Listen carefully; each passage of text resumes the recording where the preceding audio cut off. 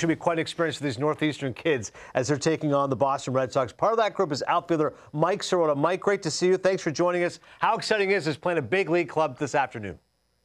Yeah, it's awesome. I mean, a lot of the guys on the team are Red Sox fans, so they grow up watching, and it's just an awesome experience for everyone. This is every year, though, right? So this is not new to you. Yeah, this is my second time doing it, so it's been a thing for a while now. Hey, can you take me back to, I'm always interested in the decision-making with a high school kid opting to go to school or maybe going pro. You were drafted your senior year out of high school and by the Dodgers, I believe, yeah. And you decided to say, okay, let's forego that. Let's hit Northeastern. Can you take me back through the family's thought process and conversation back then? Yeah, so I think the main conversation for me and my family was just if we wanted to bet on myself or not. And I think it was really a no-brainer for me. I mean, growing up, I've always bet on myself. So I think it was the proper decision. And it was something that me and my parents discussed a lot. And that's the conclusion we came to. Well, certainly, I mean, it's a good decision, I think, so far. Your pipeline's number 11 draft prospect, even as Bill mentioned, being drafted by the Dodgers in that 16th round. If you're self-scouting your game, Mike, what would you say to someone? I think I'm a player that makes a lot of adjustments. I think I'm very willing to make adjustments at bat to at bat, in the outfield, just everywhere on the diamond.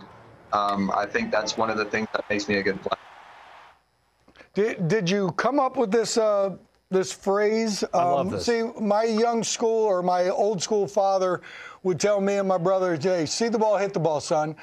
You come up with this adapt or die in the batter's box. I think that means you're a pretty intense baseball player, if I'm not wrong. Take me through that.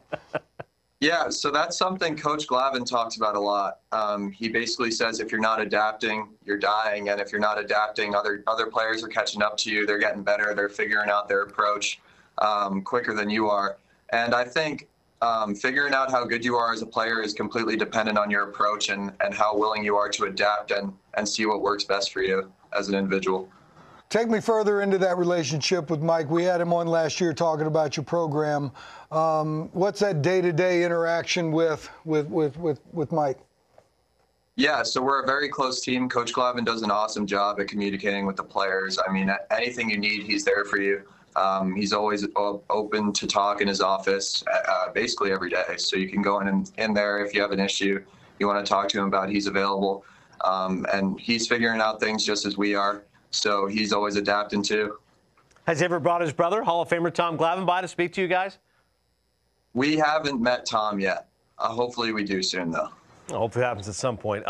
Also reading about your background, this really stood out as well. You're the great nephew of the Hall of Famer Whitey Ford. You grew up playing wiffle ball with Whitey in the backyard. Tell us about that experience.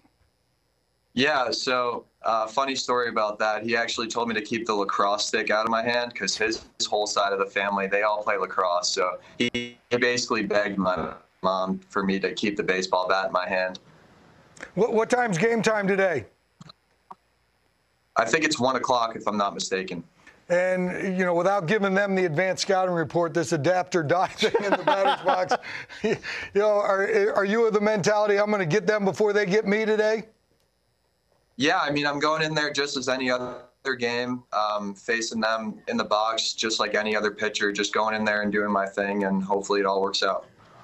Mike, as a New York native, from a baseball perspective, how'd you find it growing up in the Northeast? Obviously, you have the advantages in California and Texas. What was it like in New York trying to be a baseball player? Honestly, I think it was beneficial for me growing up in the Northeast just because I was playing multiple sports. And I think playing multiple sports helped me out in the long run with baseball. So I think it was honestly an advantage for me. All right, lastly, we want to show you some Northeastern alumni here, including our very own Carlos Pena. Placata. So you want to make him proud. Adam Ottavino as well, Aaron Savali. So you obviously have a great school as far as baseball players and guys who made an impact in the majors. Yeah, awesome stuff. Well, Mike, really appreciate the time today, man. Go out there and make Pena and Ottavino and Savali proud, and good luck today.